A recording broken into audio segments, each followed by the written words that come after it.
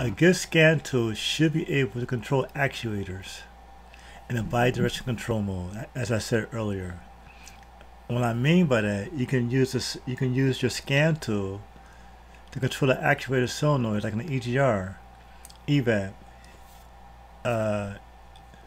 Check for leaks on the evap, close the vent valve, open up the purge valve, control the motors, fan motors, door locks, fuel pump relays, coils, kill injectors, instrument cluster gauges, reset the fuel trim.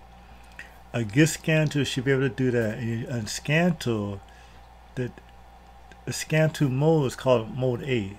That's bidirectional control to control your actuators.